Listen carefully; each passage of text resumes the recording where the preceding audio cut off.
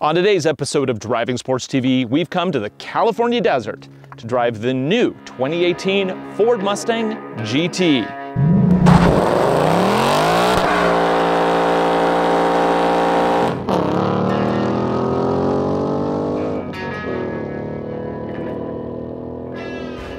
Perhaps the best thing about the Ford Mustang is that it is available in so many different configurations. On the bottom end, you have the $25,000 Basic Edition.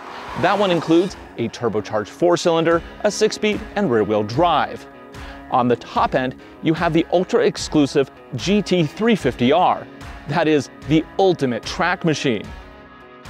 Somewhere in the middle lies this, the 2018 Ford Mustang GT. Now, the model we're testing today is enhanced with the Performance Pack, and that bumps the price to just over $40,000. What did Ford do for the new 2018 model? Well, it's mostly about the drivetrain. You see, the V8 was fast before with 420 horsepower. Well, now it's got 460. Yeah, 20 more than the Camaro. Pound-feet of torque has been increased to 420, however, that is still a little bit less than the Camaro for those of you keeping score. Now, because this has a performance pack, that means it also has multiple driving modes, everything from normal to drag to track and Sport Plus. Enough talking, let's start taking a look at the details. Of course, all the power in the world doesn't matter if you can't put it to the ground. That's why this Performance Pack equipped version of the GT comes with a 3.73 limited slip rear differential. And it is shod in Michelin Pilot Sport 4S tires. That means, yeah, this thing has loads of grip, truckloads of grip, mountains of grip, an entire desert full of grip. The trunk is huge. And if you need more space, you could always fold down those kiddie second row seats to make more room. Speaking of the second row, yes, the Mustang does have one. And no, a full-size adult can't fit in it. Not without losing a leg in the process. Thankfully, the front seat is much more accommodating.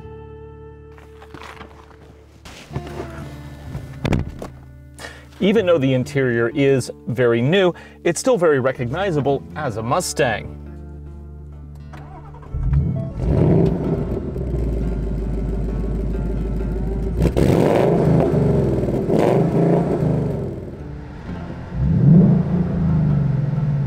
I love the sound of the Mustang GT. It just has this rich burble. It just screams America.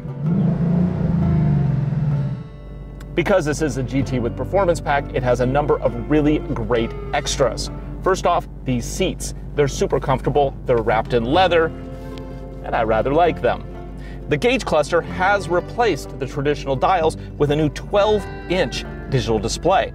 It gives me all sorts of information, including navigation, step-by-step instructions. I can also go through and change various settings, such as driver assist information, auto engine off, hill start assist, rear parking aid, and automatic wipers. And we can also click the little Mustang here and we get all these various modes. Woo! This car is equipped with the optional exhaust note.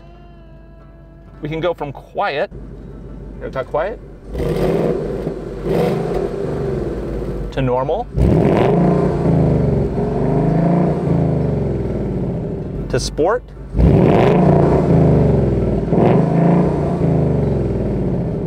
That's pretty cool. Why would you want quiet mode on your exhaust? Well, let's just say it's 3 a.m. and you're trying to exit a building with minimal fuss. Quiet mode is the way to do it. Moving on, track apps. Acceleration timer, cool. Brake performance, cool. Line lock, extra cool. And a lap timer, which most people don't use their car for that, but if you wanted to, you have that as an option. And then I can also do my start option from automatic to drag race countdown to racetrack countdown. This thing is designed not just for fun on the streets, but also fun at the track, and it is built into the car. Enough about that. Let's talk economy. This car gets 15 miles to the gallon city, 25 on the highway, which is actually quite good. And we'll leave it at that. Okay, navigation comes with the new Sync 3, which I actually really like. I really didn't care for that previous Sync. This one, however, doesn't just include all the Ford stuff, it also includes, voila, Apple CarPlay. Nice. And if I don't want to use CarPlay, I can go right back to the regular Ford menu system, which gives me lots of great options. Below that, we have all the climate controls that you would need, included heated and cooled seats, as well as a heated steering wheel and automatic dual zone. Below that, the optional switch kit that comes in the Performance Edition of this car. The one thing I don't care for with this setup is, let's just say you want to go to track. Well, first click it once to activate it, and then switch it a couple times more to get to track. And, oh, I overshot. Well, I want to go back. Well, you can't go back because it won't go down. So you have to toggle through all the options again. I understand why they don't have down, because when you're setting things here, you might accidentally hit it. But I think that there could be a better option there. This transmission in this car is the manual 6-speed. Now, interesting fact about Ford Mustangs, a majority, so greater than half, of all Mustangs purchased come with a manual transmission. People just don't dig automatics in these cars. If you do want an automatic, you get Ford's new 10-speed with the paddle shifters. But who cares about that? This one is equipped as it should be with the manual transmission. And of course, traditional handbrake too, which is also something that I like. No sunroof, which is good because that just adds weight. The rest of the interior, very nice. Kind of this faux carbon fiber. We have this leather stitched look. It's all very straightforward, easy to use, and I rather like it. It is consistent with the history of this car, but it also brings it into the future. Oh, another added bonus, because this is a Performance Pack Edition, it comes with an oil pressure and a vac gauge. Nice. Oh, it's also got a great rear view camera, and this one comes equipped with the rear radar.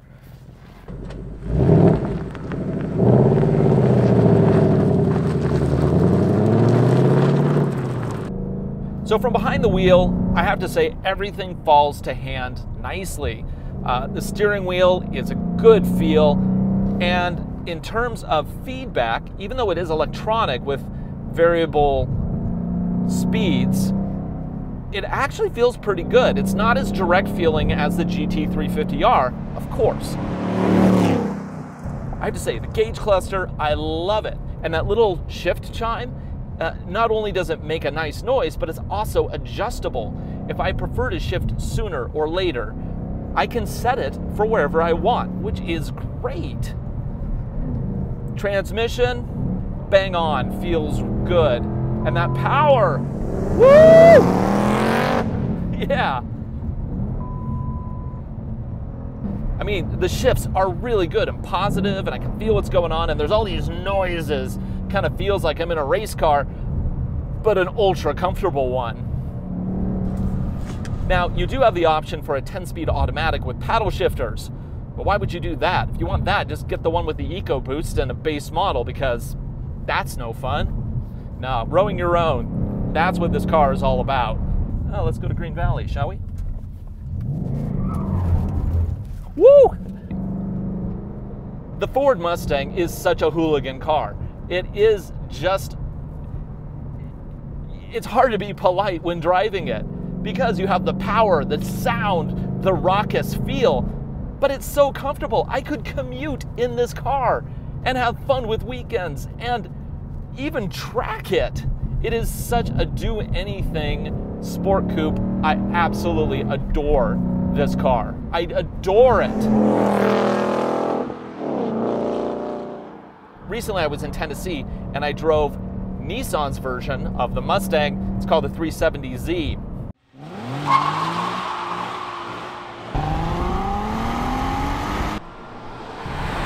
And I have to say, for the money, you could buy either a 370Z Heritage Edition or you could buy a base trim GT Mustang.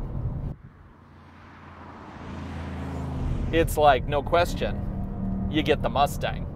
I hate to say it, Nissan, because I like lots of your other stuff, but when it comes to rear-wheel drive coupes, Yeah, it's Mustang all day, every day, I think. Oh yeah. Those tires, these Michelin Pilot Sport 4S's, just grip and grip and grip once they get warm. Now that's kind of the funny thing, because when they're not warm, yeah, they don't grip that great. But once they're heated up after just a couple passes, oh my gosh, grip for miles, which is a good thing because that's a drop of about a mile, I think. Holy butters. Oh yeah, this is amazing. And heel towing. Pedal position, I think the brake is a little high. I could probably get a shop to adjust that though. And you know, I have to say, with the combination of the traction control, the grip, the power, anybody can be a rock star in this car.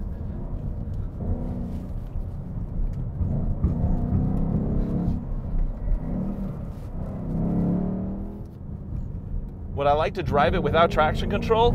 Sure, maybe if the road was closed. I'm just goofing around here. This is fun. This is really, oh, those brakes. Yeah, this car comes with upgraded 6-pots in the front because it has the additional performance pack. And I have to say, oh my goodness, they haul this car down fast.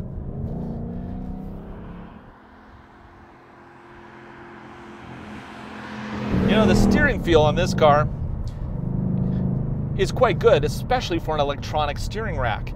Now, I get a few options because of that. I can go between normal, sport, or comfort. Of course, when you go into track mode or Sport Plus, it automatically switches it, and you don't get to pick another version. Now, of course, there are a number of other options on this program setting for the car. I could do drag strip. Now, neat thing about drag strip, it actually will soften up the rear suspension so that when you launch, you get maximum grip, which is really cool. Now, if I go to the other ones, let's see, there's snow and wet, which cuts power. There's normal, which is every day. My mode, if I want to do a special mix, a melange as it may be. But I'm just going to stick to Sport Plus because I like Sport Plus.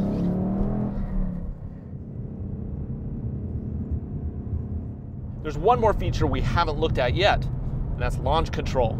So let's go ahead and figure out how to do launch control. So, stop the car, hit the Mustang, go down to track apps, go to start option, no, go back. Okay, well let's try traction control off, launch control not available, traction control on.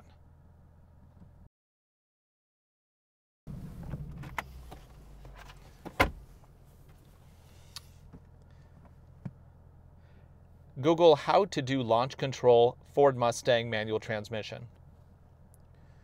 Okay, blah, blah, blah, blah, blah, blah. Have the front wheels pointing straight ahead. Set your Mustang's traction control to sport mode by hitting the button twice quickly. Okay.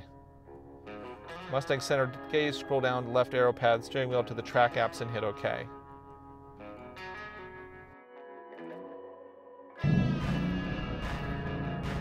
Oh, that must be launch control. And go. That was easy. Woo!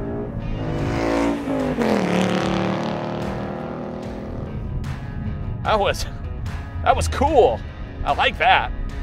Go. 40 and 60. That's pretty quick. I'm sure an automatic could do it a little quicker, but not with nearly as much fun. Woo! Let's try one more time, because this is a Mustang. You just do this all day long. Some cars you're like, ooh, finicky, it's gonna like blow up. This one? No, hell no. And go. Launch control holding at 3,400. I think it could probably be a little higher. Let's adjust that.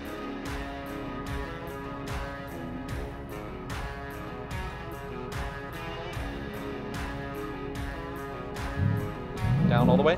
Yeah.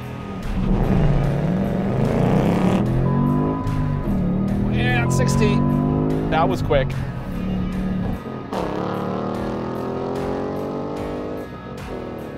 We're not quite done yet. This Mustang GT has one more trick. Let me show you line lock. This is pretty sweet.